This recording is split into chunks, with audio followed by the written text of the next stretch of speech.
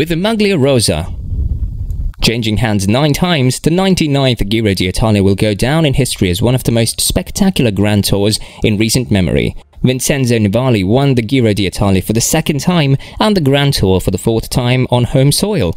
You need to watch here at Cycling Right Now to find out how we accomplished it, or we could say he became the king of Giro d'Italia. Let's find out. Vincenzo Nibali made the fortuitous announcement that he would be retiring at the end of the season on the same day as the Giro d'Italia travelled to his hometown of Messina.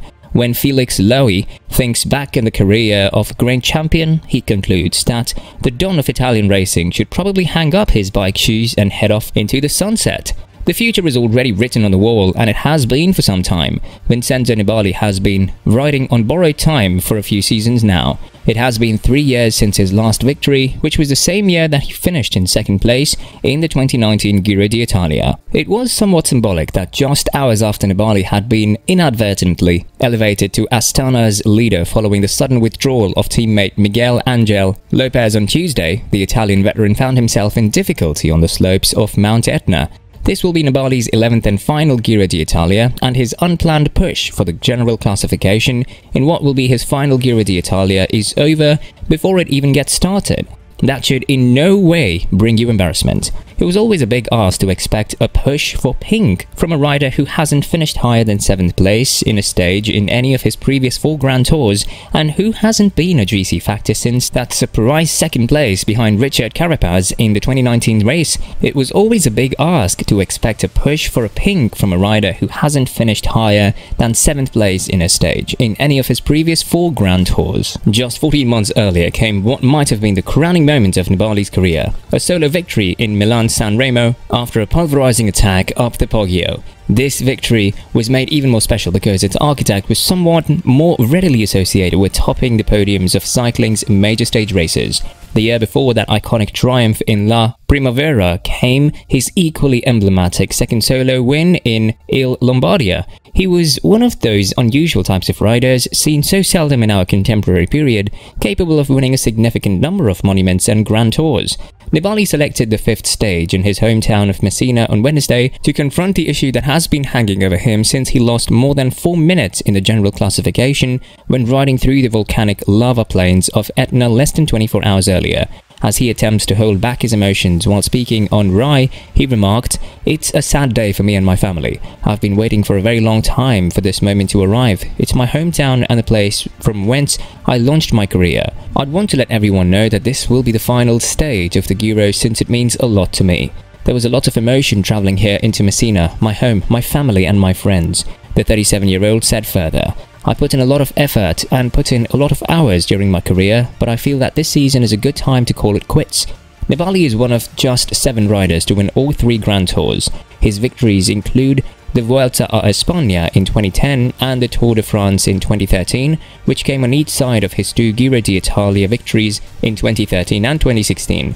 In the course of a career that has lasted 3 decades, Nibali has also achieved the titles of twice national champion, 2-time winner of the Tirreno Adriatico and Il Lombardia, winner of Milan-San Remo, and winner of the stage of the Grand Tour on 14 separate occasions. Not bad for a cyclist whose career got its start in the shadows of riders like Ivan Basso and Danilo Di Luca and Alessandro Petacci.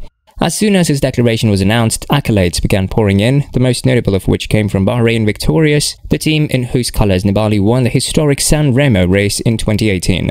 Nibali's most recent victory on the grand stage of the Tour de France was also achieved while he was riding for Bahrain Victorious, which proved to be a profitable period for him. Nibali would finish 1 hour and 37 minutes behind a lowly 39th that year, which was his worst Tour performance by a considerable margin. However, the so-called Shark of Messina saved face with a trademark mountaintop win in Val Thorens on the penultimate day of the race. This victory occurred on the day before the final stage of the race.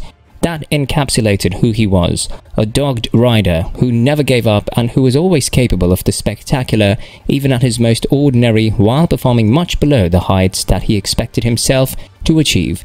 Nibali's career enjoyed a sustained period of success between the years 2009 and 2017, during which he placed in the top 10 of 10 consecutive Grand Tours, during which he won 4 of cycling's most prestigious stage races, and during which he finished on the podium 6 other times throughout 15 appearances.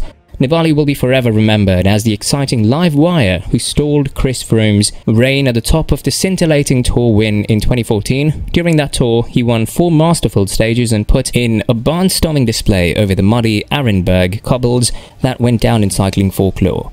For all of those fans who couldn't stand the suffocating Team Sky years, Nibali will be forever remembered as the exciting live wire who stalled. Who could forget, meanwhile, that spectacular ride up and over the Colle dell'Agnello to join his dear teammate Michael Scarponi 2 years later when Nibali triumphed in Risole on his way to reversing a nearly 5-minute deficit only 2 days from the finish? Who could forget that?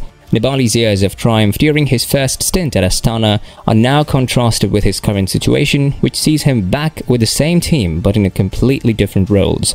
There have been reports that some of the team's riders have not been paid their salary, there are continuous problems with the fragile Lopez, and the team has only won 2 races so far this year. Thus, it is the ideal time for Nibali to cut his losses and abandon the sinking ship. He indeed had the opportunity to place himself in the store window by utilizing his unmatched record in conjunction with the Giro victory to obtain another year on the World Tour. When the legs, however, do not behave in the way that the brain wants them to, it is prudent to check out of the game.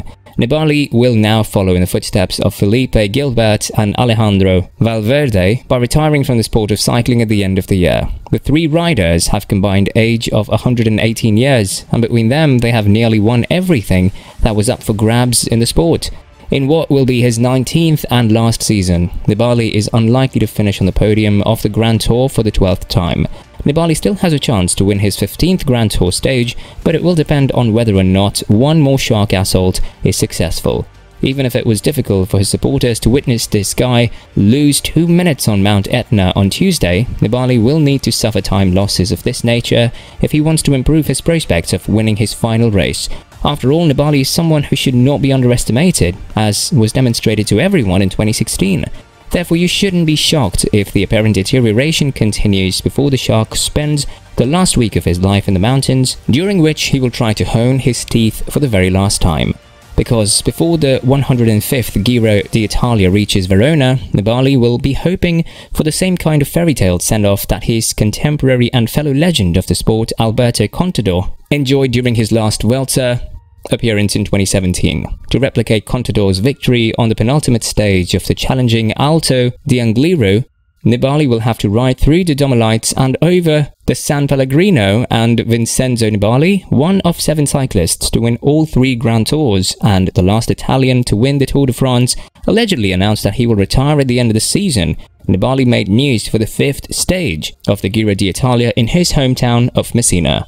So guys, that's all for today's videos. If you liked the video, then give the video a thumbs up and smash the subscribe button so that you'll never miss any updates.